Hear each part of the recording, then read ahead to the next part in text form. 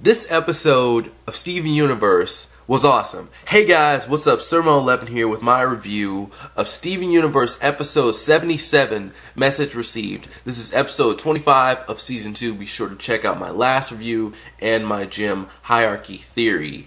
So, in this episode of Steven Universe, Steven confronts Peridot about what happened right off the bat.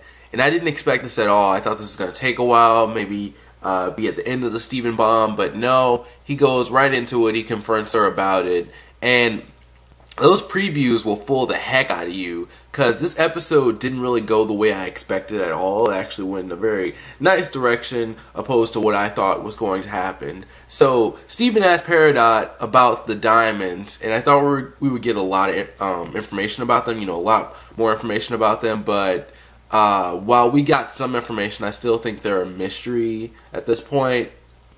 And Peridot is very respectful of the diamonds. Peridot says that her diamond is yellow diamond, which means that the gems do fall under different diamonds, which kind of makes it, I guess it makes it different to rank them, unless all diamonds have the same gems but different colors, then it would make more sense. But we'll see about that.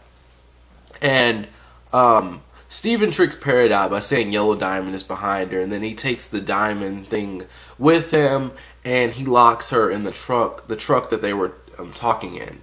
One of Earth's greatest traffic technologies, and the child safety lock. And it's funny because Gumball also got trapped in a car, but he got out, and it took Peridot a second to get out of the car.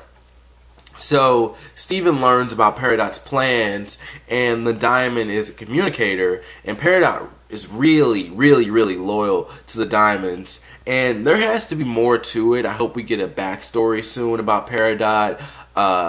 Maybe that'll be in today's episode. I just want to know, like, why are you so loyal to these diamonds? Like, what have they done for you?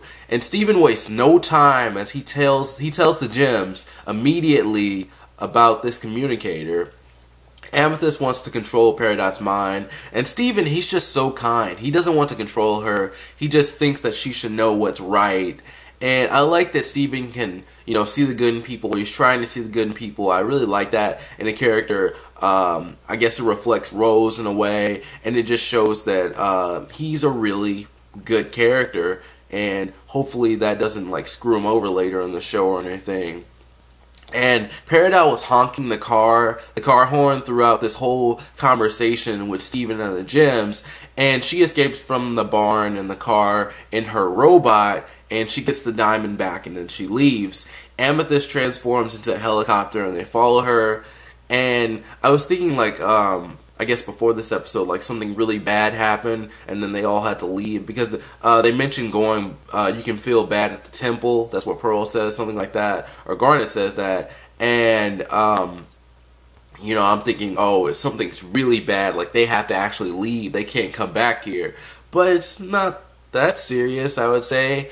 So they stop Peridot. They stop her really fast, so that it's not even fair. Like, they just jump on her, and while they're doing a gang beatdown on the robot, Steven is the only one who notices that Peridot escapes the robot and then gets the diamond that she had dropped.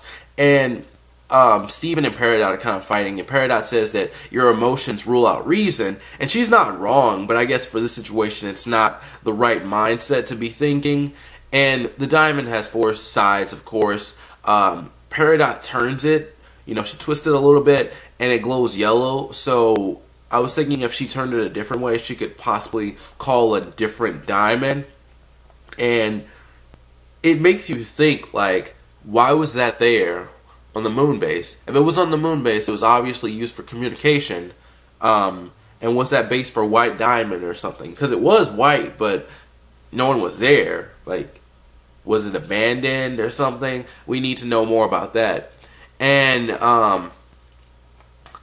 anyways, a call is opened, and we see Yellow Diamond's Pearl for the first time. And we hear Yellow Diamond's voice, and I almost thought we weren't going to see her.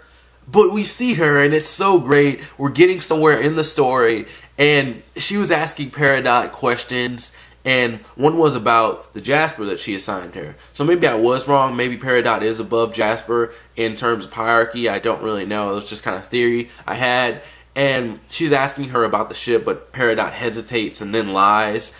You know, she's looking back at the crystal gems and all that. And Peridot says that there was an accident.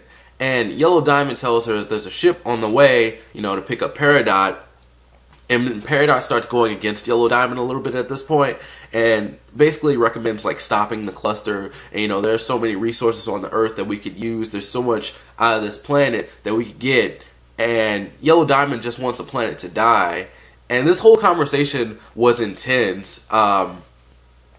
We see that Yellow Diamond is huge. Like once she actually picks up the call, and like I don't know, we see her. She's huge. And the diamonds must be giants. And Yellow Diamond is literally yelling at Peridot at this point. And then Peridot says that there are things on the Earth worth protecting. And she calls her a clod. And basically Peridot, she says something like, I clearly know more about the planet than you. And, you know, Yellow Diamond's just getting aggravated. And I had to laugh when Peridot called Yellow Diamond a clod. It was so funny. And Super Smash Kart, he actually predicted that. He left a comment on the last video saying that would happen. And that was great. It was funny. Great moment in the show. And basically, the call, Peridot ends the call. They have to throw the diamond away because it can be detonated remotely. And, you know, Steven bubbles it, Garnet punches it into the atmosphere or whatever. And finally, Peridot officially becomes a member of the Crystal Gems. And it'd be cool if they added her to the theme song or something. And this is so exciting. We got to see Yellow Diamond, Peridot's a Crystal Gem, and I wonder if the Crystal Gems will have more members as the show goes on. But right now, Steven Universe is great. Best material on Cartoon Network. I love it. So, where do we go from here? I think the ship is still coming to make sure the cluster works out properly and to get rid of Peridot. Maybe Yellow Diamond will come there herself. You know, she's huge. You could say she's a giant woman. Ba-boom. I'm not funny. I think they're going to have to fuse to stop her. There's no way they can stop her without fusion. She's just huge. Their fusion is huge.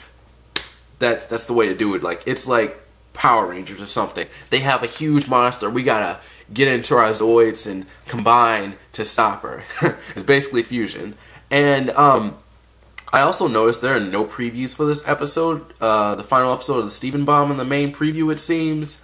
Unless it was that one thing where Peridot's like walking on something, but I'm not sure. But it seems like all the episodes are from episodes 1 through 4.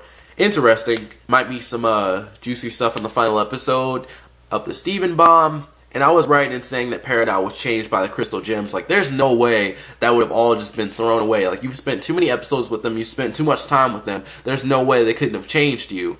And that's it for me. Thank you so much for watching. Tell me what you thought about this awesome episode of Steven Universe and what you expect in today's episode. Check out my Facebook and Twitter. I'm Surmo11. See you next time, and peace out.